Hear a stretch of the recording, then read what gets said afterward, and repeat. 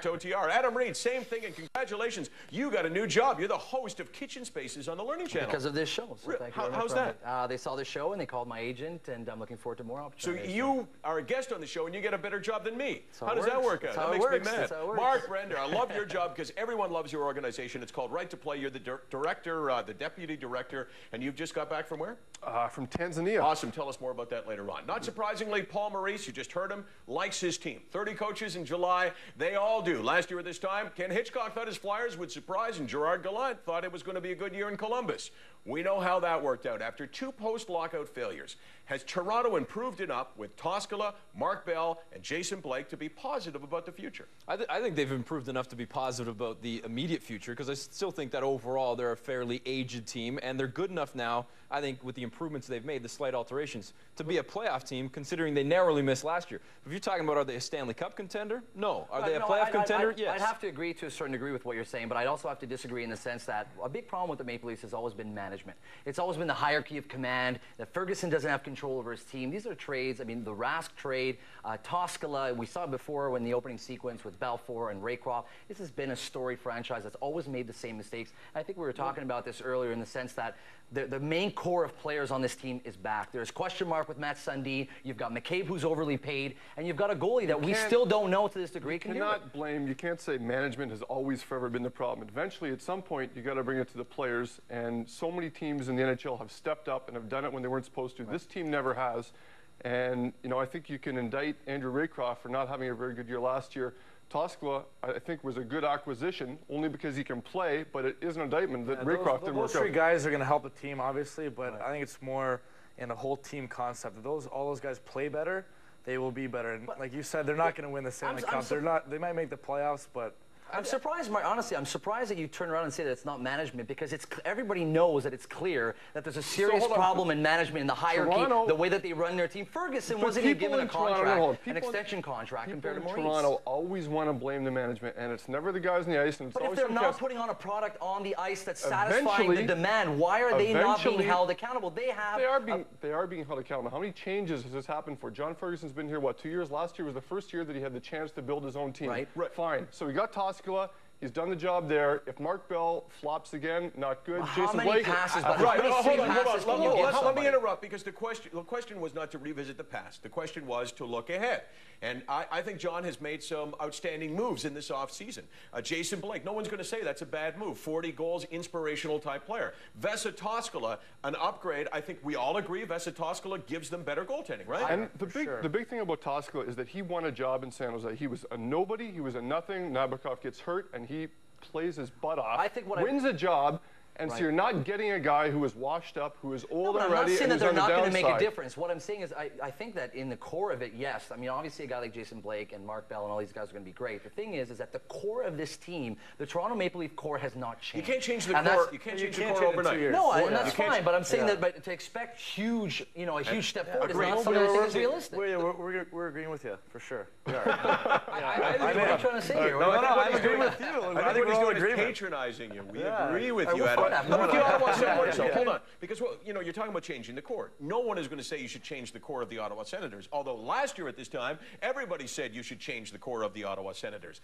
They really haven't made any moves at all. They've lost a few players. But does this team have to upgrade, given the fact that they beat 3 excellent teams in the playoffs in the East in 5 games? Well, I don't think you necessarily have to improve when you look at their core, but I think any team, Leafs, Senators, anybody, if you're not moving forward, then you're moving backwards. You're standing still. You've got to continue to try and improve your team. You can't just sit back and say, well, we're good enough, so we'll just see what happens. And the difference between Toronto and Ottawa is Toronto has to improve in the offseason. Yes. If they don't do something now, they're toast. Ottawa can do it if they trade. Anybody who turned around and looked at the core of the Ottawa Senators and said there needed to be change is somebody I think is extremely delusional. Oh, come on. No, I'm sorry, Michael. Come on. That team was was producing every single year. They were a flop in the playoffs for a couple of years, and everybody knew last year, because they were under the radar, that they would do well. I, unfortunately, and I have to be honest, I turned around and thought that the Pittsburgh might have a chance against Ottawa last round. But when you look at what they're doing and what they're putting on ice, they don't need a massive change the way that Toronto does. The one question mark, though, with Ottawa last last year, and I think it could be the big question with Toronto this year then, was I think Ray Emery. Last year in the offseason, you're wondering,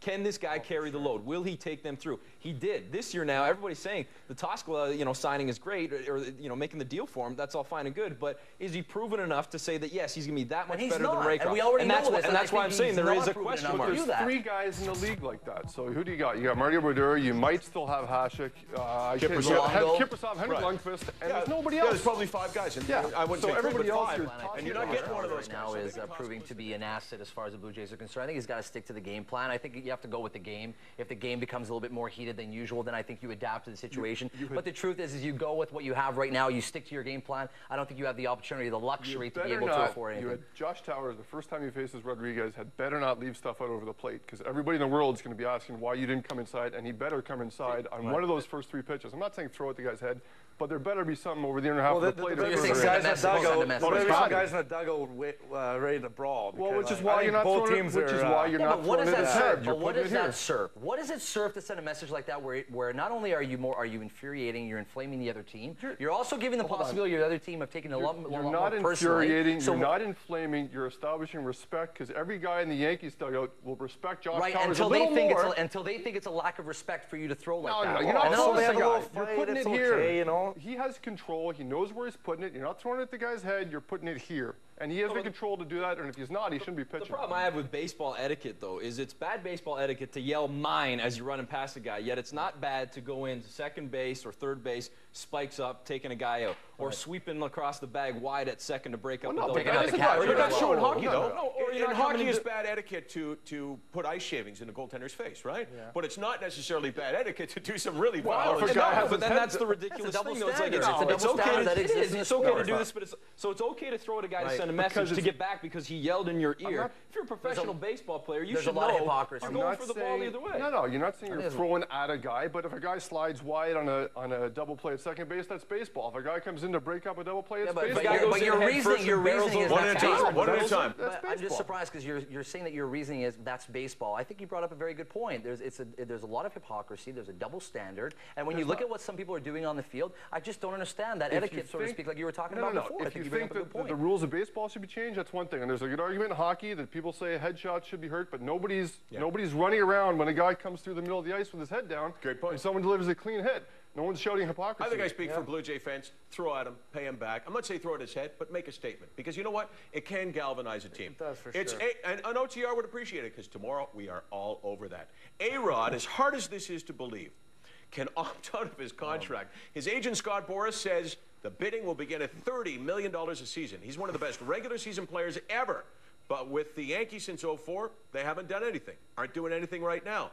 Is A-Rod a must-get for a team that can afford him? I think if you can afford him, you go out and get the guy. Now, granted, I know he hasn't done a lot in the postseason, and that's the biggest knock on the guy, but you can't argue what he's done. And I don't think it's fair, Michael, to put it on him and say he hasn't done much for the New York Yankees since coming there. He has put up the individual numbers. He's done his job. If the team around him hasn't been as good as a team, that's not all on A-Rod. Guys like winners, though. You mean like people should pay the money to the people that have won championships. And that's the biggest reason why you want to go ahead and pay somebody $30 million, especially like Rodriguez, is the fact that you don't want him on another team. And if you have the pockets to go ahead and if you have the deep enough pockets to be able to sign a guy like that, you sign them out because you definitely don't want to be going up against like that. Who do you want on your team? He's proving to be Mark. Who do you want on your team, Rodriguez or Jeter? I'd take Jeter over Rodriguez. Everybody wants Jeter, right? Is it Jeter going to get $30 million? Not a chance. So it shows you this guy isn't worth his money when every GM in the league wants Derek Jeter instead of Rodriguez. Exactly. Why? Because he wins. And he makes everybody else better. And Rodriguez goes into a clubhouse, and I don't care if he hits 70 home runs. But Jeter was not going to win too, right? Since over the same period of time. Yeah. But I would agree with you. People want Jeter, and Jeter's not available. And A-Rod is, as you put. And I wasn't attributing the blame to him. I'm just saying that if you sign A-Rod, it's not like another sport, right? Your sport, basketball. If you get Shaquille O'Neal and he's healthy, your chances of winning the championship go up dramatically. I'm not sure you can have the same impact on baseball because you're one of 9 guys in the batting order. So, but by that argument, then I don't say that, well, he hasn't won much as a part of this team, so we don't try to bring him back. I think the Yankees, if he wants to opt out, I think the Yankees should step up and say, all right, we were paying you 25. We would have rather you stayed with your contract. We'll pay you 30 now. I think he's still. Can I cut you guys off? Capono, a good signing before we go? Yes. It's underwhelming, but I still think it's good enough. He's going to fit into the system. Will they be improved this year? They had the huge improvement last year. Really only one change, Peterson out, Capono in. I think they'll be a better team, yes. Adam Reid. So people are watching the show. Someone watched the show, and they said what? Yeah, they called my agent up and they said, we want you to be the host of Kitchen Spaces. That's going very well. I'm still on promotional tour with sportsbookfantasy.com and new hotspot in Montreal, Wilson's Supper Club. Beautiful people, beautiful place, celebrities. You should check it out.